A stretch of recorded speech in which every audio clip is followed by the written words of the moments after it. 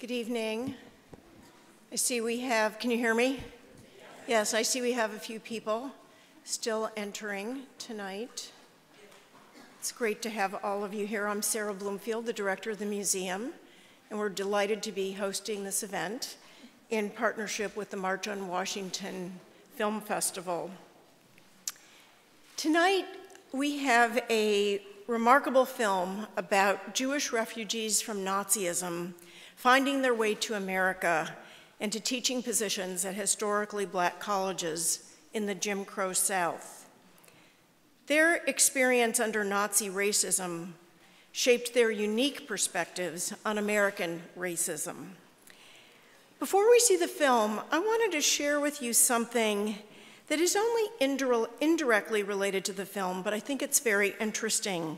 Something that was happening at the same time this film is taking place, but not in the American South, but in Nazi Germany, that sheds light on how the Nazis viewed American racism.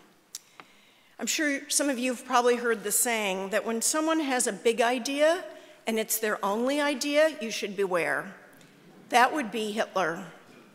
And his idea was race. Germany was involved in what he perceived as an existential racial struggle for its survival. And racial ideology was at the very core of Nazism, leading to the murder of 2 out of every 3 European Jews. According to a new book entitled Hitler's American Model by James Whitman from Yale Law School, Nazi lawyers, as they were developing German racial laws, examined not only American Jim Crow laws, but also our race-based immigration policies, racial aspects of our citizenship laws, and our anti-miscegenation laws. A 1936 article in the newsletter of the Nazi Office on Racial Policy was designed to explain American racism to the German public. It included a map of our entire country with a state-by-state analysis of our racist laws. And I want to read you one quote from this. It said, "The US too has racist politics and policies. What is lynch justice if not the natural resistance of the Volk," by that the Germans mean the people, "to an alien race that is attempting to get the upper hand? Most states of the Union have specialized laws directed against Negroes which limit their voting rights, freedom of movement, and career possibilities." Karl Clay, a German judge and professor of criminal law at the University of Berlin, was himself a student of American history and American laws. And at a meeting of legal experts to discuss the development of Nazi racial laws, he referred to our Jim Crow laws as merely race protection, very similar to the steps the Nazis themselves were taking.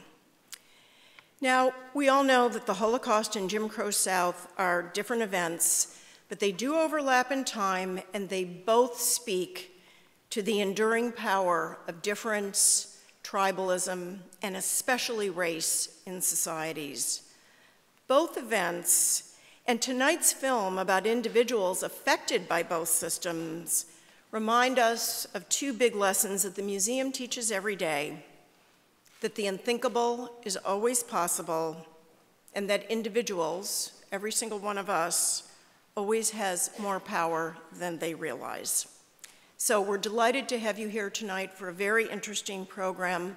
After the film, there will be a wonderful panel, but first it's my pleasure to introduce to you the producer of the film, From Swastika to Jim Crow, Stephen Fischler.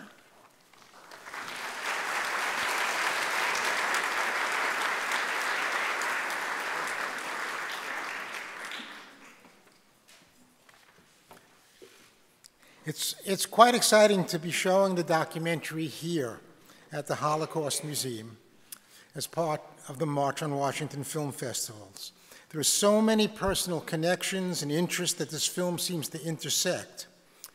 But I want to keep the introduction short and really let the film speak for itself. From Swastika to Jim Crow, or rather the idea for the film, began in 1994 when we, meaning Joel Sucher, my partner at Pacific Street Films, and I, read a short letter to the editor of the New York Times written by one of the refugee scholars that you'll meet in this film, John Herz. This was at a time when there was much in the press about discord between the African American and Jewish communities. Professor Herz wrote that he got his first teaching job at Howard University through Ralph Bunch, then chairperson of the political science department. Herz wrote, and I quote from his letter, "Mutual sympathy as victims of persecution and discrimination united the mostly Jewish refugees who had barely escaped the impending Holocaust with Black Americans. The helping hand stretched out by Black colleges and Black scholars should not be forgotten at a time when, alas, Jewish-Black relations have become strained. I will forever remember in gratitude." Professor Herz also mentioned the book called From Swastika to Jim Crow by Gabrielle Edgecombe, who lived here in Washington, D.C. We quickly contacted Gabrielle, whom we worked with very closely during the research and production of the documentary. She was an amazing and inspiring person, worthy of a film about her life, which began in Germany, where as a child, she saw the brutality of racism. She recognized that the refugee scholars were part of a small but independent movement at a time when the scholars themselves did not self-identify as a group. The film takes its title from her book and is dedicated to her memory. Joel, whose parents were survivors and who was born in a DP camp, and I, my father was in the Army Air Corps and a prisoner of war in Germany, both felt immediately that there was a story here, and we committed ourselves to making this film. And even though the film was originally broadcast a number of years ago, it seems to me that the issues it raises, fascism, refugees, immigrants, racism, and the bond that is possible between people from different countries and cultures, may be even more relevant today than when we first began the work of making this film. Thank you.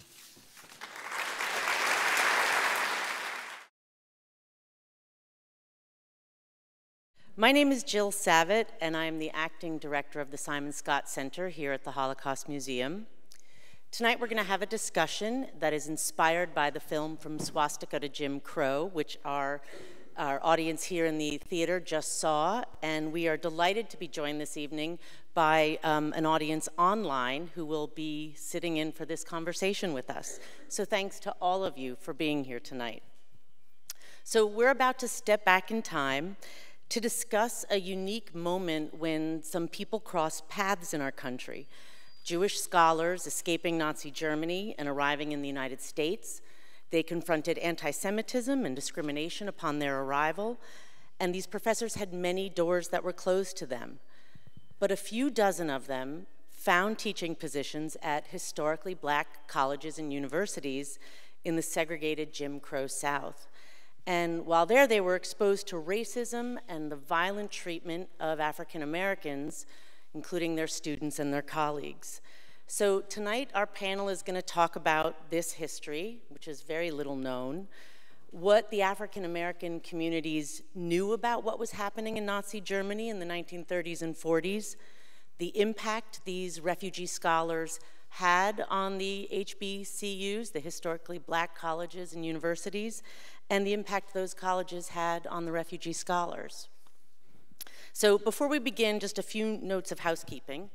The conversation we have on stage is going to last about 30 minutes, and then we're going to invite questions from the audience. For those of you who are in the theater, you received index cards on your way in. We'd love for you to write down questions on those cards and pass them to the aisles, where our staff will pick them up, and then we will draw from them to ask the questions. And then for our online audience, we encourage you to make comments and ask questions using 2 hashtags. You can use the hashtag USHMM for U.S. Holocaust Memorial Museum, or hashtag March On. So It is now my pleasure to introduce our panelists this evening. You might recognize one of them. Dr. Joyce Ladner was born and raised in Mississippi, and she has had an amazingly impressive career. She joined the Student Nonviolent Coordinating Committee, called SNCC, when she was in college, which was one of the eras that you saw her on in the film. And she got very involved in voter registration and civil rights advocacy. And she was mentored by some of the leading civil rights icons, Vermer Dahmer, Clyde Kennard, and Medgar Evers. She got into what I guess we call today good trouble for her civil rights activities and was expelled from Jackson State. And that's when she went to, sorry?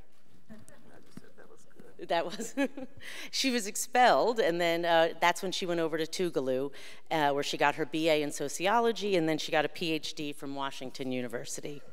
She did postdoctoral work in Tanzania and Senegal, and then was a professor of sociology at Hunter College, CUNY Graduate Center, and Howard University, where she was also the provost and the interim president. She was also a presidential appointee to the DC Financial Control Board and a senior fellow at Brookings. She's written many books, and they include Tomorrow's Tomorrow, The Black Woman, Mixed Families, Adopting Across Racial Boundaries, and The Death of White Sociology, Essays on Race and Culture. We are delighted also to have Hank Klibanoff tonight, who joins us. He grew up in a Jewish family in Alabama. He went and studied English at Washington University, got a BA, and then a master's at Medill School of Journalism at Northwestern. He put that education to very good use because he was awarded a Pulitzer Prize for a book he co-authored, The Race Beat, The Press, The Civil Rights Struggle, and the Awakening of a Nation. He's currently a professor of creative writing and nonfiction at Emory University in Atlanta and is the director of the Georgia Civil Rights Cold Cases Project, which fills in the historical gaps and corrects myths about unsolved racial murders from the civil rights era.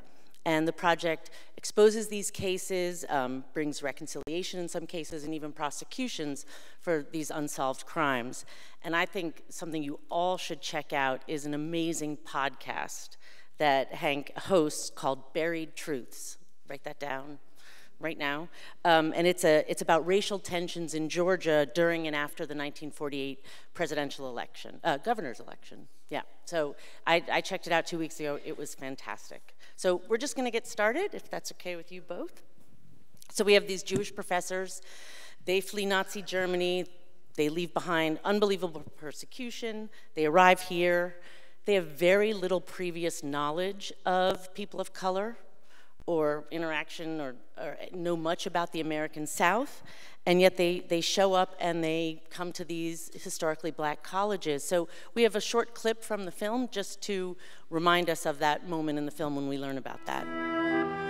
Not only are they in a strange country when they go to the South, but they're in a strange country within a strange country.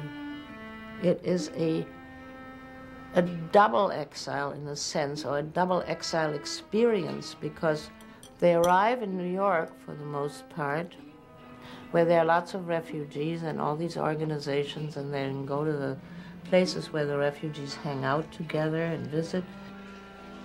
All of a sudden, they're in the American South at a time of total segregation and what I call racial terror, because if you break the rules, you are liable to have terrible troubles. So, Dr. Ladner, let's start with you. If you could just give us a sense of what it was like for you. You were a young girl at this time, what it was like for you in the South at that time, and also tell us what it would be like for a foreigner to come into that community. Someone like these professors, what would that be like for them personally? I grew up was born and reared in an entirely racially segregated, legally segregated society. Everything was very strictly white or black.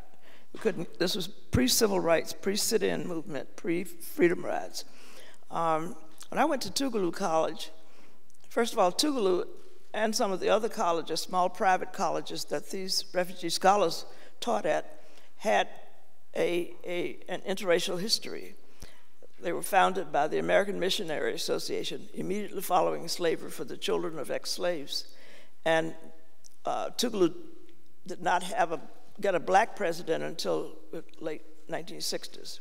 By the way, one interesting thing is that Dr. Beidel, the president at Talladega in the film here, who was Calvin Herndon, said they locked the trustees and the president. Yeah. Yeah.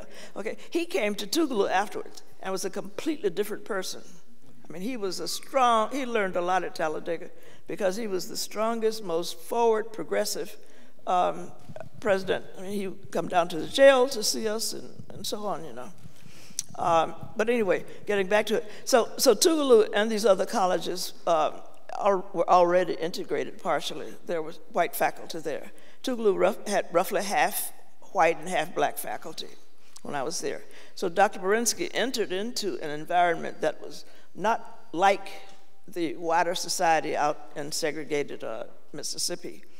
But even so, it was still quite an adjustment to make. They all lived on campus because that's where it was safe. And even living on campus, I remember people shot into one of my professors' homes and barely missed killing his daughter, you know, through the window. It was dangerous.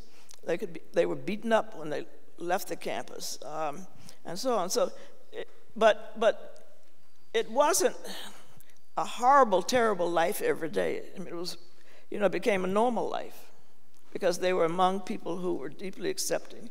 It was mutual acceptance. Would the professors not want to leave the campus because it was so divisive out in the wider world? Did it become a place where people? No, they at Tougaloo, I mean, they went out. Dr. Borinsky had a little car, a black car, and he drove at about 10 miles an hour. So he was like this. You wanted to stay clear of him.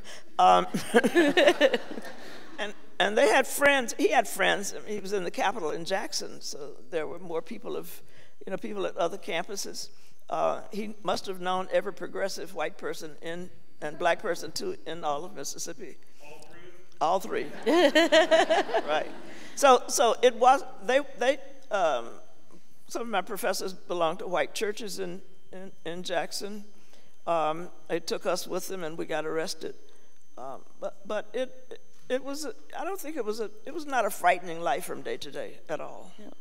So we wanted to try and understand what African American communities at the time would have known about what was going on in Nazi Germany. We have an exhibit here about Americans and the Holocaust now. And as part of that, we had citizen historians and students across the country try and look at what was being published in their local newspapers. It's called History Unfolded is the project, a massive crowdsourcing project that got some 10,000 articles to try and understand what information even small towns would have had access to, and small communities would have had access to about what was going on. So, Hank, we're going to show some articles on the screen, and can you walk us through what this coverage means? What does it say about what people knew about the Nazi era in these communities, and how it tapped into the consciousness in African American communities? Well, certainly it was in some ways all too easy to try to draw parallels between the Klan and the Nazis. And it was a quick and easy association that one could make. It's important to say that what you're seeing here is the black press.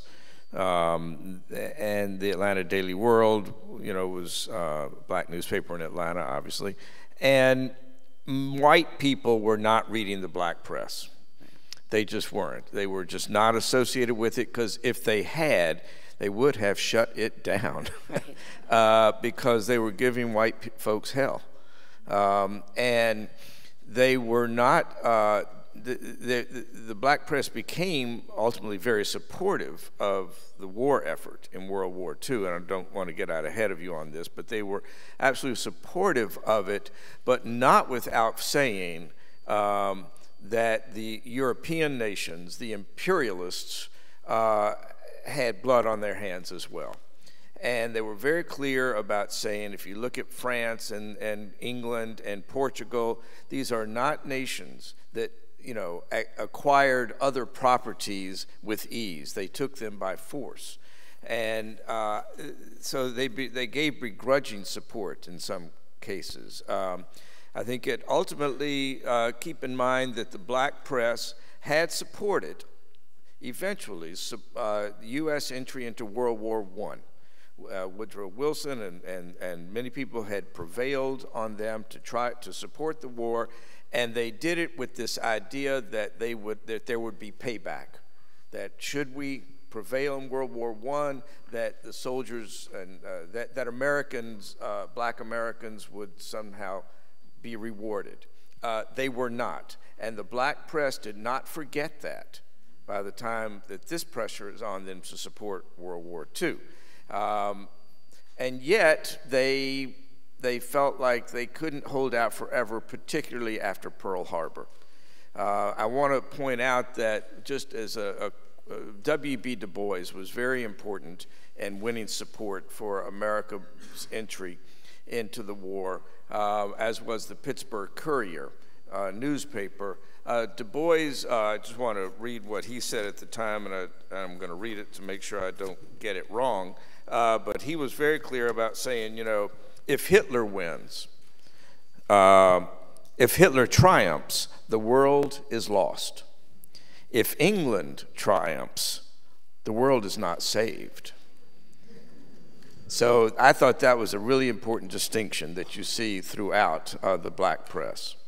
Very interesting. I want to build on something Dr. Ladner was saying, that these professors came in search of a new home, and many doors were closed to them when they got here, but the historically black colleges welcomed them.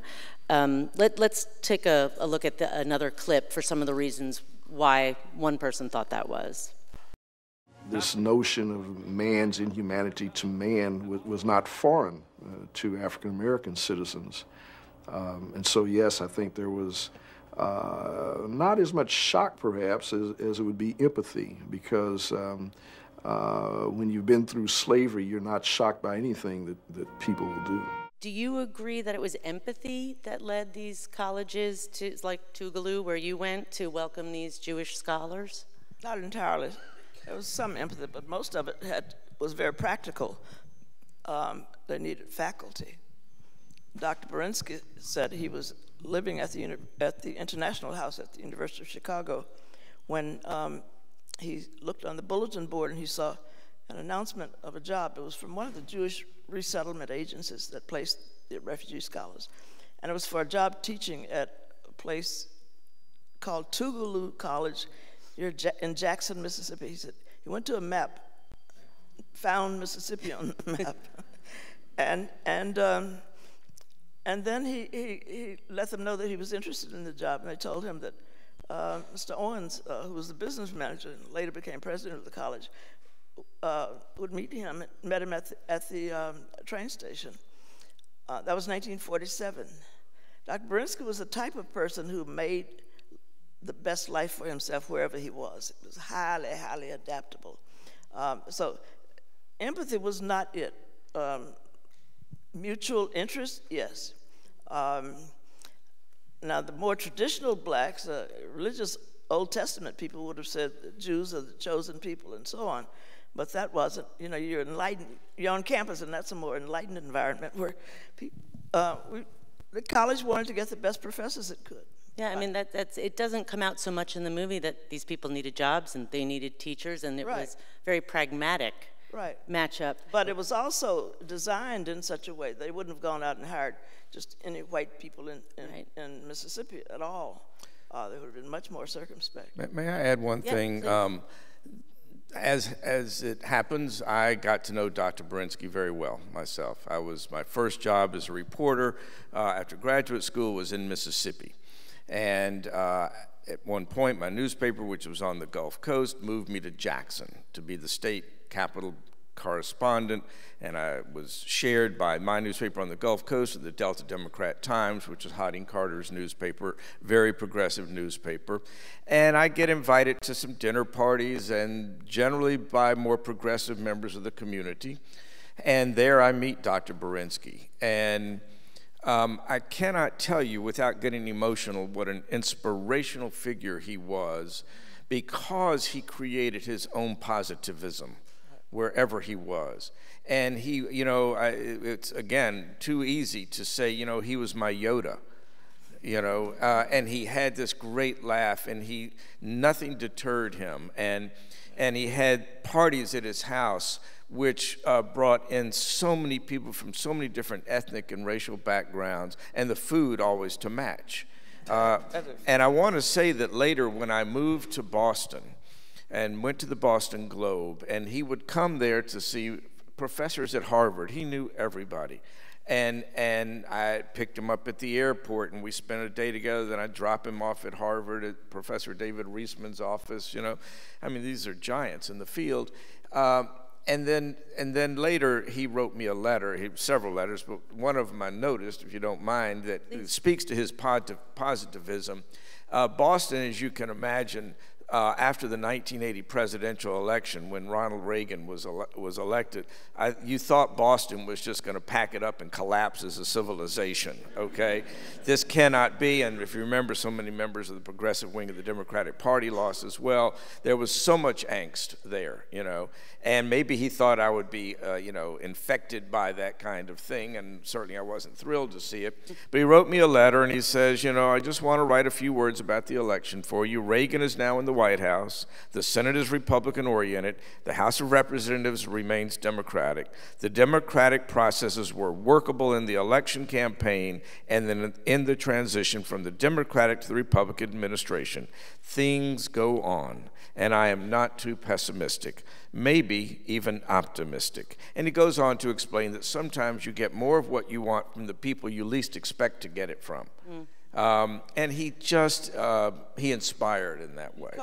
He used the term stigma management to describe himself, that he came from a country where he had been a refugee, family was murdered and so on in the Holocaust, and he used stigma and positive application of stigma.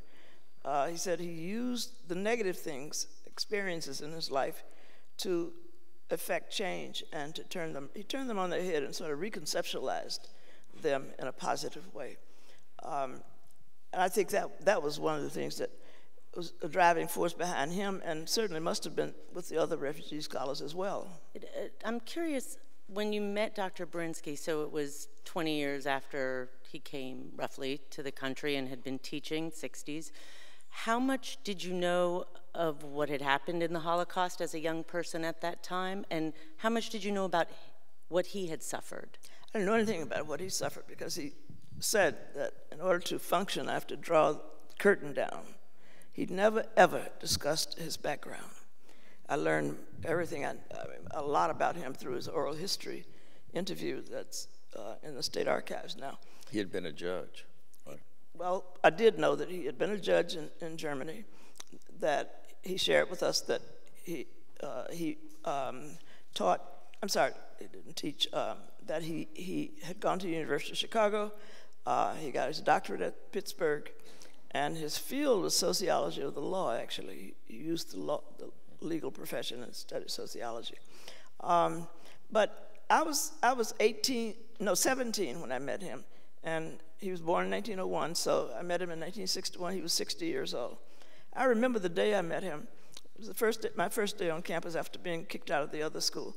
And now it was great. The reason I was kicked out, by the way, was for organizing a civil rights protest.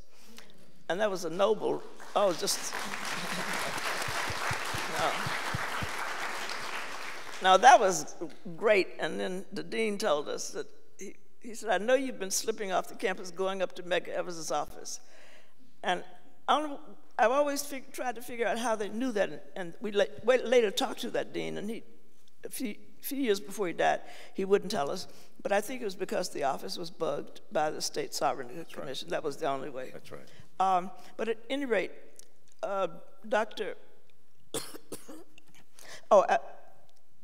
the freedom rides had occurred that summer, and they had to come. They went to Parchment Penitentiary. By the way, my roommate, college roommate, Joan Trumpauer, stand up. She knew Dr. Berinsky.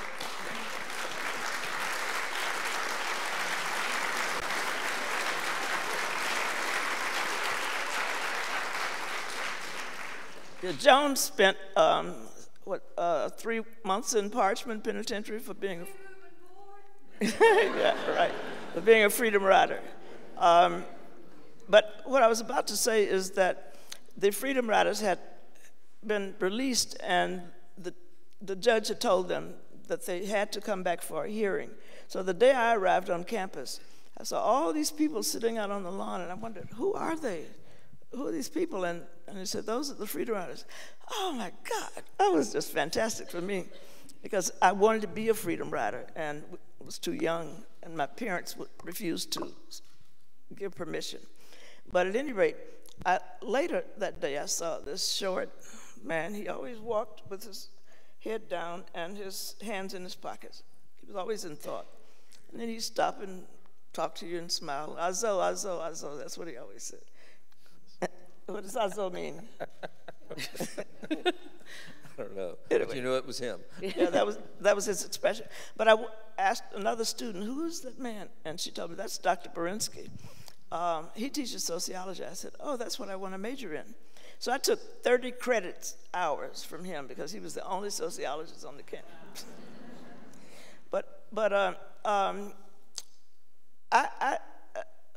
I think that my first impression was he was distant. They described how the professors were very formal. Yeah. He was formal like that. He didn't crack jokes with you or anything like that. But he was empathetic. A lot of empathy for you. I want to remind anyone who has questions, write them on the cards, pass them to the aisle so we can be sure to get them. What do you think someone like Dr. Borinsky, you know, the repression against anyone who spoke out in Nazi Germany was severe. What did he make of students doing civil disobedience, getting arrested? Did he say you should do that, you shouldn't do that? Did he? He believed in the legal process. He taught us first that, I mean, he wasn't an activist. He felt that, I mean, I don't ever remember sitting down discussing strategy with him. It was a kind of abstract, but I mean, it was like his classes were the laboratory, and we went outside and applied what we learned in the real world. But we knew that he was very much in favor of what we were doing. And he always talked about the importance of using the law to effect change. So when students on the campus, Tougaloo students, sat in to the first sit-in in Mississippi at the public library, I mean, he welcomed them back to campus, you know. He was a good guy. You know, my impression was that he was also a mischievous guy. That he took, now this is years later he's talking to me about it, and not in the heat of it, not when someone was pretty putting it on the line, but he told the stories with a sense of amusement about what happened. As if he appreciated the... That's my impression. You know, in his oral history, I recall, he says, he's talking about himself in this, you know, white supremacist culture. He says, I was the opposite of everything they had up there. That gives you some insight as to why I came into Mississippi. And he says over and over again, it was really interesting there. I think as a sociologist, he was fascinated by it. He was curious about it, and all he wanted to do was peel back the layers to try to understand it before he felt like he was capable of ever trying to stop it. And I think one other thing is that I had a wonderful experience with him, and he helped to shape the person I became. But I was a student. I was 17 through 20 when I graduated from college. And I didn't know him as the adult. As an adult, right. You knew. So I would wish I had known him at he came to New York to visit me, and we slept, I'm a little baby in the stroller around Manhattan, going to the museum and so on with him. And I got to know a little. The layer was peeled back when I was his house guest. But in the main, most of what I've learned about him was in his oral history interviews. And did you feel like you knew him then, despite... Oh, I knew him back then, yeah. I mean, you know people very well at different stages in your life and their lives. No, yeah. I know him quite well. The way I got to know him even better was he would have these parties, invite me, and because he taught summers at Vanderbilt, he would invite some of his Vanderbilt students to come down to his parties, and he would always say to me, "There's a really nice young woman coming here who I want you to meet." Oh, yes, yes. And I ended up dating one for quite a while, you know, and he was just thrilled, and I did not know how to tell him when it ended. You mean you know? Dr. Boriska set you Yes, up? yes. I can't believe it. Yes. Joan, can you imagine?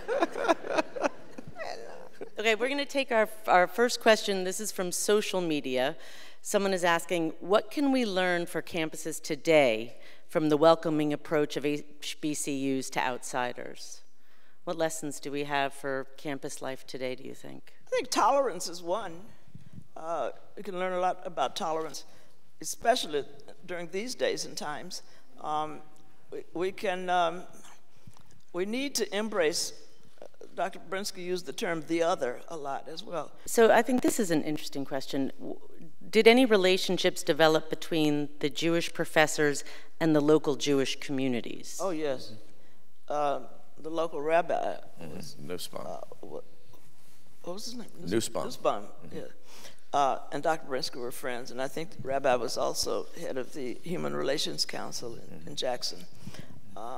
These aren't very big Jewish communities, Well, it's more than 3 progressives. I mean, I heard that, it was a funny line, but as a progressive Southerner, I want to say that there actually was a fairly tight progressive, and how large was it? I don't know. It would expand or contract depending on how great the tensions got, I guess. Right. But there were plenty of dinners there that he would go to where Art Buchwald would come in and speak, or David Broder. He had David Broder to his house.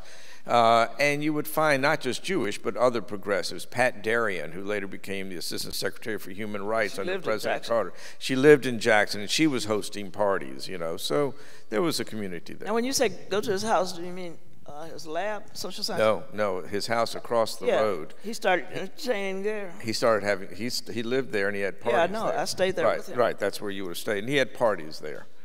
Because when I was in college, I mean, he did all the entertaining in his social science lab. These pictures you see, he had, when he got there in '47, he asked some veterans who had just come back from the war to go and secure this, tables and all these old beat-up chairs and so on. And they helped him to dig it out, and that was where he presided, for at least 12 hours a day. He had his classes there. He had his office in the back. He had his social science forums there. He had his dinner parties in the back there. And he served us gefilte fish and strange food. That brings up a question one of our audience members had: is did the students at the HBCUs learn about Jewish faith and culture, and what did you learn about Jewish faith and culture besides gefilte fish? Not a lot about the faith at all, but it was more secular. I mean, there were a lot of Jewish students in the civil rights movement who came down south. So I had lots of Jewish friends. Growing up, there were Jewish merchants in my hometown of Hattiesburg, and we heard that they gave contributions to the NAACP. So it was always a small group, but we were aware of who Jews were, and we saw them as being liberal, compared to the other whites around, for sure. Do you think they learned about, what do you think the professors learned about African American culture? Learned everything. They learned, they were teaching these students who came from, all strata, social strata, all kinds of circumstances. And we had students from the north and as well as southern students there. So we shared our lives with them and they with us. Dr. Brinsky is the only professor that I had who was very shut down, closed about himself personally.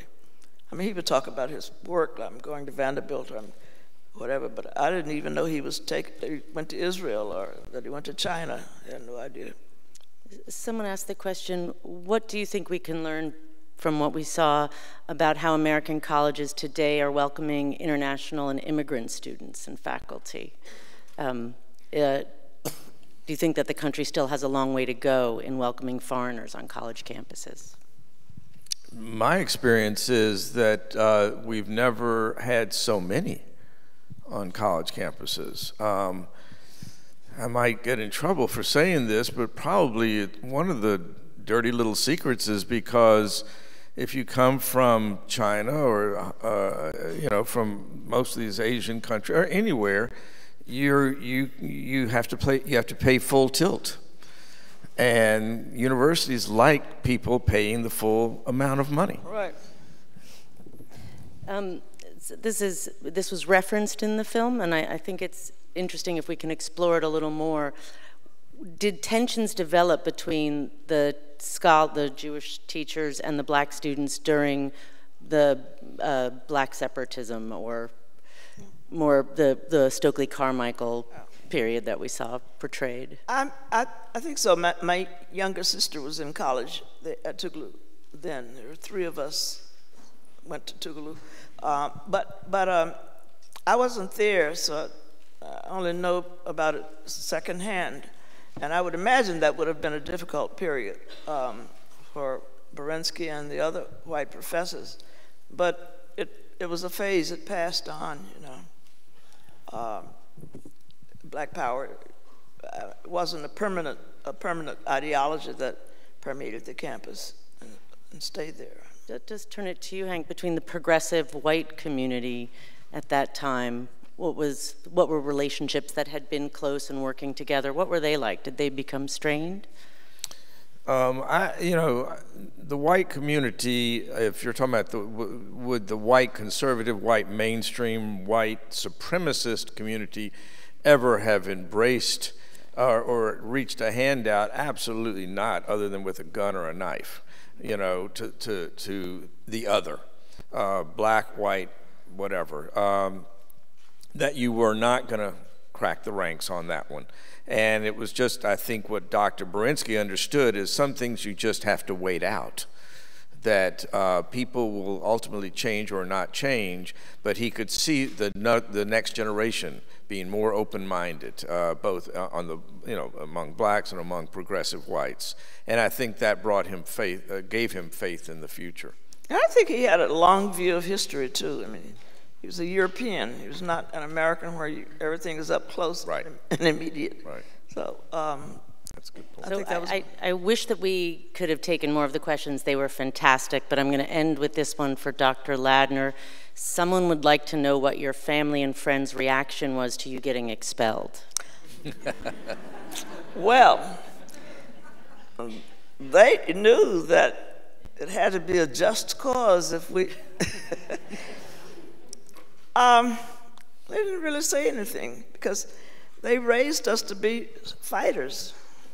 My parents were not involved in the civil rights movement, but I told my mother once, you always told me to stand up to white people, look them straight in the eye and not blink. But that's what my mother always said, because if you blink while you're looking at a white Southerner, they'll think you're afraid of them. And they were all very, very tough, independent-minded black people. So they didn't really say anything. They just... Were they proud? Would you say they were proud? I wouldn't say proud, no. They were glad we went on to another school, and Tougaloo was the only black liberal arts college in Mississippi, and it was a better, much higher quality than the state colleges. So it all worked out well, So it's time to wrap this up, so thank you both so much for sharing your comments. Hank Klibanoff and Dr. Joyce Ladner, I think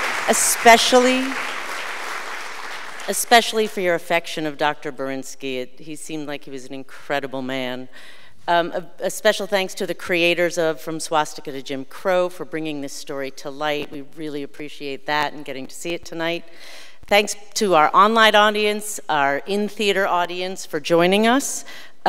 We are exploring the themes some of the themes that we're addressing tonight in the Americans and the Holocaust exhibition that's here. It's an opportunity to go back in time to the 30s and 40s and see what Americans knew and thought and what they did about what they knew and thought. We encourage any educators or others who are interested in Nazi Germany, Holocaust history, and the Jim Crow South to visit the museum's website. And finally, a very special thanks to our partners in this, the March on Washington Film Festival, for co-presenting this program with us. It's an honor. It's really an honor for us to co-present this with you, and so it is my pleasure now to introduce the producer of the festival, Broderick Johnson, who will end our program with some closing remarks.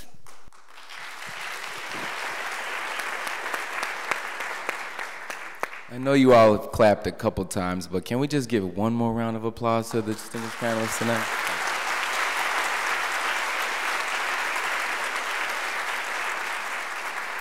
My name is Broderick Johnson. I'm the producer of the March on Washington Film Festival. The purpose of this festival is to educate our audience on the untold stories of the civil rights movement. From Swastika to Jim Crow is a perfect example. The film explores the similarities between German anti-Semitism and Southern racism, and it's extraordinary. The relationship between Jewish professors and African-American students is so fascinating because they were both able to move past their horrific past to create a trusting society on campus. Joel and Stephen, thank you so much for your incredible work.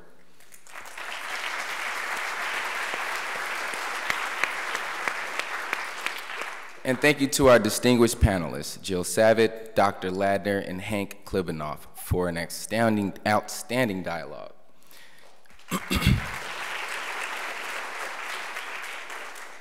To the United States Holocaust Memorial Museum, thank you so much in supporting us and co-presenting this evening's program. Rebecca, Stacy, Amber, and staff, we appreciate your willingness to bring this event to life, and we are so blessed and honored to work with you all.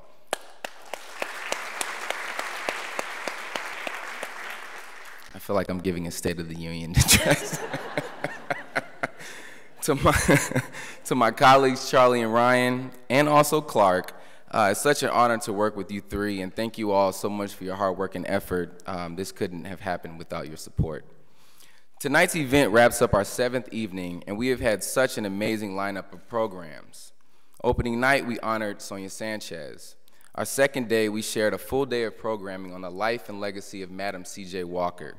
Last night, we hosted an event to shine light on Reginald Lewis. This is our second event based around the story and legacy of HBCUs, and tomorrow night at NPR, we are screening the film First and Goal in the Bronx, Grambling versus Morgan State, 1968. The game at Yankee Stadium on September 28, 1968 was the first time 2 historically black colleges played in New York City. This game was played 5 months after Dr. King's assassination. 1968 was such a watershed year of cultural revolution, civil rights, and urban riots, and this game took on an even larger historical importance in terms of race in the United States. Thank you all so much for attending tonight. Please learn more about our film festival at mowff.org or #MarchOn, and we hope to see you for the duration of the film festival. Good night.